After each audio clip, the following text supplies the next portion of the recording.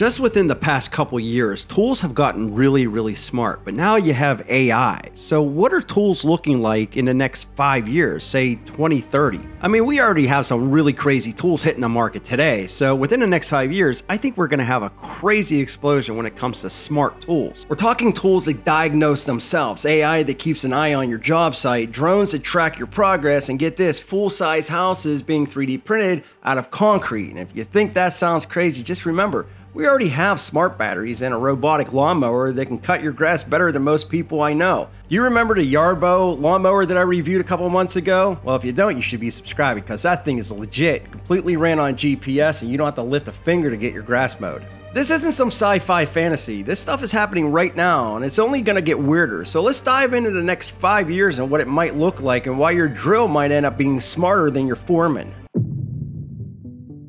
So let's kick it off with one of the things that are already here and proving we've entered the future, smart batteries. So Milwaukee's red lithium batteries talk to the One Key app. You can lock them out, track their health, and get some alerts if a clown tries to walk off the job with one. Dewalt's Tool Connect system does the same. Flex, their batteries and chargers communicate to prevent overheating and overcharging. But by 2030, these things won't just tell you what's wrong, they'll know how you work. If you're the type to overdrive everything, it'll just adjust torque automatically. Leave it in the sun too long, it'll cut itself off and ping your phone. You won't even have to think, it'll just handle it. So yeah, a battery that's basically your crew chief, that's pretty cool. Now imagine your tools talking back, and I don't mean just beeping when you push them too hard. Milwaukee One Key already lets you customize torque settings and track diagnostics. Hilti's On Track gives you alerts for abuse, but this stuff is just a warm-up. By 2030, your saw might literally slow itself down mid-cut because it senses a kickback coming. Your drill? It could sense that you're using the wrong bit and either stop or just send you a screen alert on your phone. You might even hear your framing nailer go, "Hey dummy, you loaded finish nails." It's weird, but if it keeps you safe and saves your tools from abuse, well, that might be real nice-like. And here's one that you might not like. We're talking AI, people, and it's affecting everything we do, and that includes safety on the job site. And I'm just telling you straight out, I was a health and safety supervisor on very large construction sites for years, and the one thing I always looked for was people not wearing their safety equipment.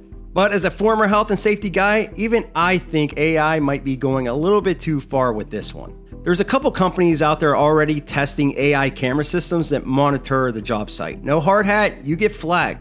Walk into a hazard zone, you hear a loudspeaker barking at you. About to pass out from heat exhaustion? Well, the system notifies your supervisor. But by 2030, this could be required on large-scale job sites. Insurance companies love this type of stuff. Safety inspectors, they love it too. And yeah, it'll probably save lives, but if you ask me, it's kind of creepy. Me personally, I don't want a robot babysitter telling on me every time I do something that might be wrong. And if you're a grown man or woman on the job site, you might feel that Big Brother's watching you a little bit too much. But I'm curious to know what you think about it. Leave me a comment in the comment section. Is this something that you like or you don't? Now, one of the big things everybody's talking about now on the job site is AI and robot technology. Canvas already makes a robot system that finishes drywall. It tapes, it muds, and it sands. And don't take this personally, but it does it with consistency that a lot of crews can't match. It's already being used on large commercial sites. Pair that with Dusty Robotics, a layout printer that marks where your framing, plumbing, and electrical go, right on the floor, perfect lines, no measuring tape, no chalk. Robots doing layout and finishing, that's not a pipe dream, it's already happening. It's just not on every job site yet. How about this one though? AR helmets and holograms. Trimble's XR10 and Microsoft HoloLens are changing the game. You wear the helmet and it overlays the building model right in front of you. So instead of guessing where to drill or frame, you see a full 3D model projected right onto the actual job site. By 2030, this might be as common as a laser level. It'll prevent errors and speed up installs, and who knows, maybe we'll finally stop hitting plumbing lines through the subfloor. Let's go back to the robots. So robot crewmates, yeah, it's coming. Built Robotics is already running driverless excavators and trenchers. You plug in GPS maps, hit go, and the thing digs foundations while you're grabbing coffee.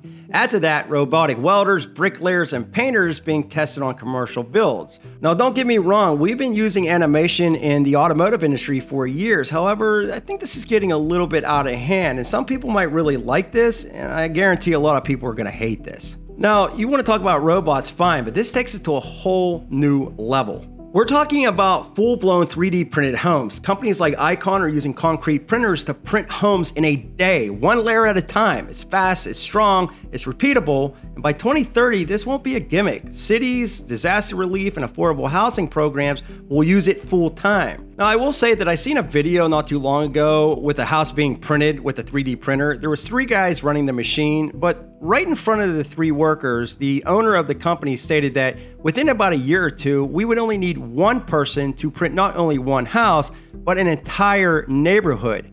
So right now, minimum number of operators is 3. I think in the next 12 months, we'll automate the magma completely, so we'll be down to about 2.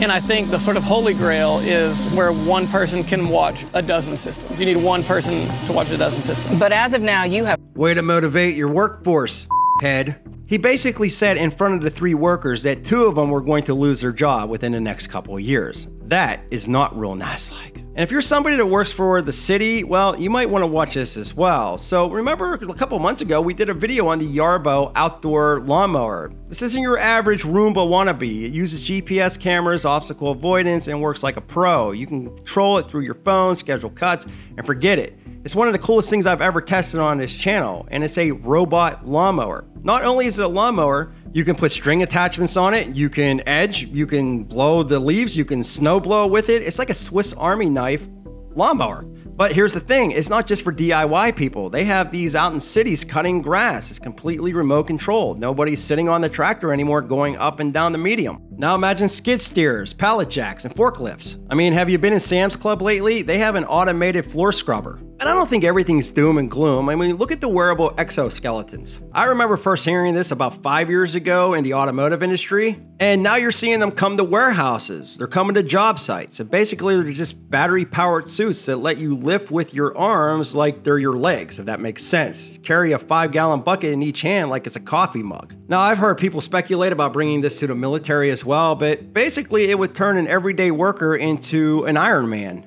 If you're lifting heavy things all day and you got back issues and you're worried about hurting yourself on the job, this might be right up somebody's alley. All right, check this out. What if you're somebody that builds houses? You're a contractor that is a local builder and you have a client that wants to build a house on their dream piece of property. I'd like a log cabin style vacation ski home. Vitruvius asks you questions and learns from your answers, incorporating knowledge from every design it's ever seen. I'd like an open floor plan for family events. I tried it out with Ballard's help. It's got the fireplace in your bedroom, as you have asked, and it's a traditional log cabin style. So you can do this free on ChatGPT now. Let me show you. So what I'm going to do is take my image, I'm going to drop it right in here like this, and I'm going to describe what I want. I want to keep the original image, but I want to add a brand new house. It's new and looks pretty cool. After a few seconds of thinking, AI does its thing. All right, so let's go ahead and take a look at what the AI created. This is the original picture, and then this is the new one. You can see it just fixed the border around here. It kept the same power line, the exact same cloud structure, the trees over here, but this is what it did. And I just put in a random, simple request for a new house that looked pretty real nice like. You can add new shutters, you can change the color of the door, you could make a different garage door, add different lightings, different roof. It's crazy what you can do with this stuff.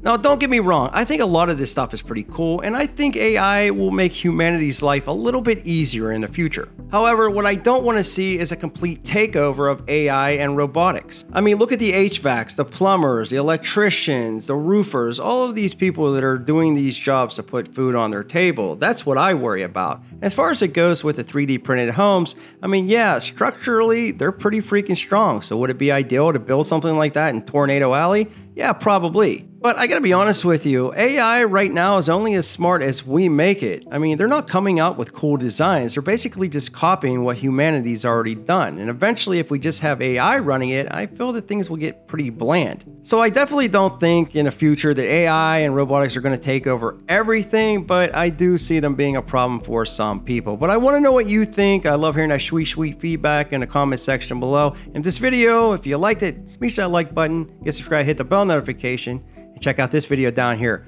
We'll be back with more videos soon.